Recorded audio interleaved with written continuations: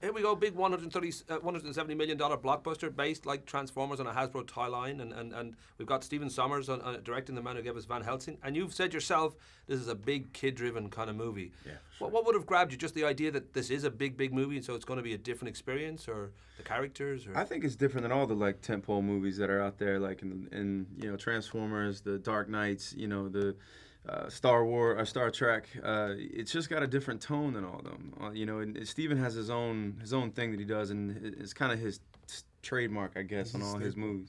Yeah, and I mean, he just has fun with it. It's still dramatic, and it's still big, huge action. So I mean, I don't know. I would have ran to see this movie. You know, I had the same feeling that when I came out of Pirates of the Caribbean.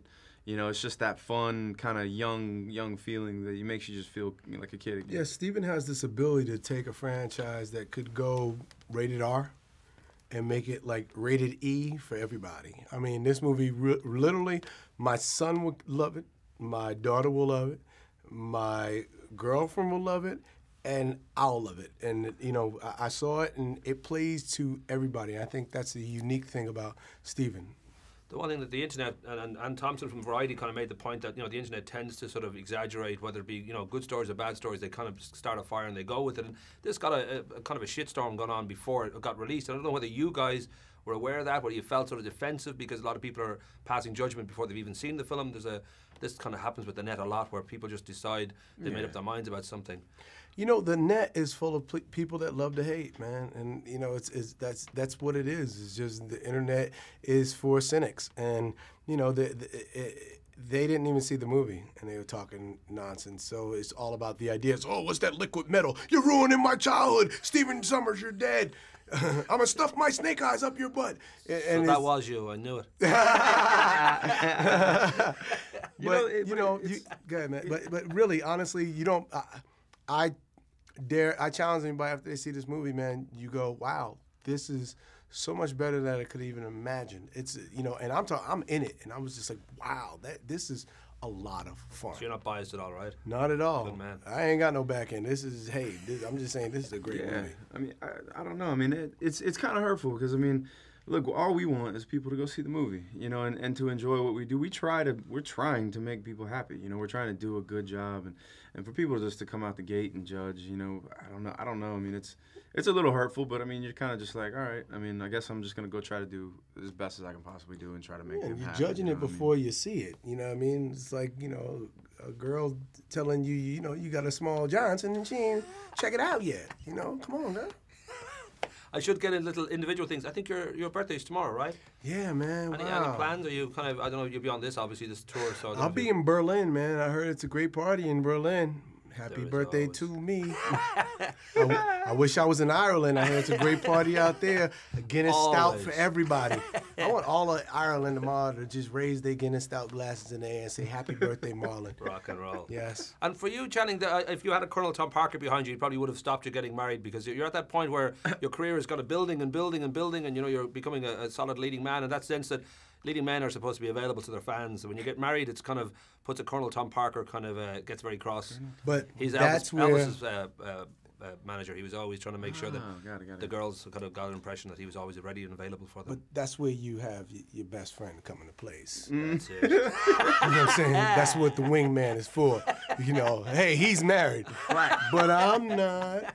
No, you know, I mean, I don't know. Look, I love my life a lot more than I love my career, and you know, I'm never gonna sit there and be like, well, this might not be good for my career. You know, look, I love my wife, and you know, I don't do anything with career in mind first. You know, nothing in my life. It's just there's too many things that you would, I don't know, you wouldn't be happy, I don't think, if you ran your whole life in junction to what would be conducive for your career. And I think, you know, he made a great move. You know, it's hard to find a great girl like Jenna. And if he didn't snatch it up, somebody else was. And he was very smart, man. You don't keep a good fish in the water. I didn't say I was. Why are you starting beef between friends? I should mention your parents, Howell and Elvira, they sort of put the Baldwins to shame. They managed to produce about 47 kids who They'll make you a couple more. My mom was the first octo mom, you know. She's Deche mom. You don't want none of that. Their background, like your dad is a supermarket manager, your mom is a social worker. Where did this come from? Because it just seems like everybody in the family just got this kick to go off and make movies and do comedy. And my mother was really funny. Only when she's mad, right? She's hilarious. She's like Richard Pryor with like breast. And my father is really silly, but he's real annoying. And what he would do was annoy the hell out my mother. She would curse him the hell out. They had sex, and boom, here we are. And we call them the creative producers because they create the producers. And it's not like we was like the Jackson family where there's like, you better be funny or you ain't gonna eat. You know what I mean? It was just more or less.